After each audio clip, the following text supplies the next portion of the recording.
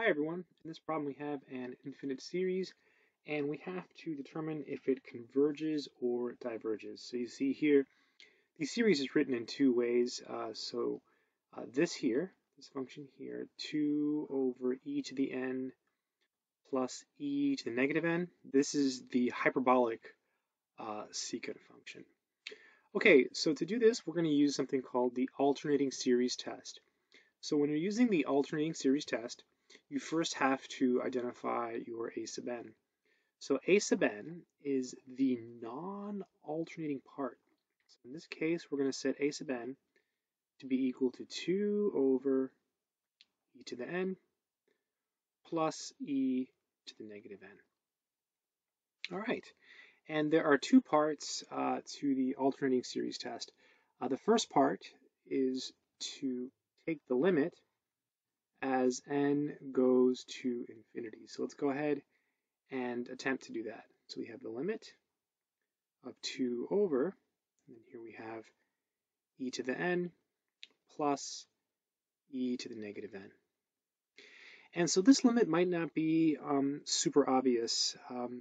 This piece here, e to the negative n, is going to approach 0 as n goes to infinity, because you can write it as follows. Let me go ahead and show you.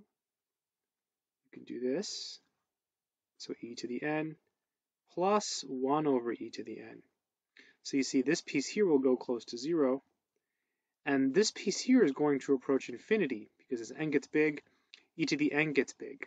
So what happens is this whole fraction gets really, really small, and this gets close to 0. So this limit should be equal to 0. And that's the first condition in the alternating series test. You want that to be equal to 0. All right, the second thing is to observe or show that this is non-increasing. I'm just going to go ahead and state it, and then I'll go ahead and justify it. So a sub n, which is equal to 2 over e to the n plus e to the negative n, is non-increasing. Okay, that's the second condition. I'll just go ahead and put a check, but let's go ahead and justify this. Now, whether or not you have to justify it depends on what you're doing this for. I feel like in this case, some justification is, helpful. So the way to do it formally is to redefine your sequence as a function of x. So you let f of x be equal to 2 over e to the x plus e to the negative x. And now you have to show that the derivative of this function is negative. That would mean that the function is decreasing, which in other words is non-increasing. By the way, non-increasing means decreasing or staying the same. So to take this derivative, what we'll do is we'll bring the bottom piece upstairs like this. So 2 times e to the x plus e to the negative x to the negative 1. And now we're going to take the derivative and use the chain rule. So f prime of x is equal to, so you take this negative and you put it in the front.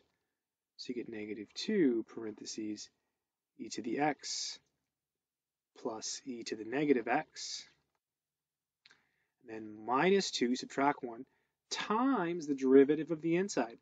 So the derivative of e to the x is e to the x. The derivative of e to the negative x is e to the negative x, and then times the derivative of negative x, so negative 1. So it's another chain rule. Okay, it's another chain rule. Again, we put the negative in the front, so we got negative 2, subtracted 1, left the inside untouched, then took the derivative of the inside via the chain rule. All right, let's clean this up. So f prime of x is equal to negative 2 parentheses e to the x minus, and this is e to the negative x. I'm going to write it like this, 1 over e to the x, just doing that on purpose, just to make a point. And then on the bottom, we have e to the x plus e to the negative x squared. And this will be negative, okay? This will be negative. So this negative 2 here is negative.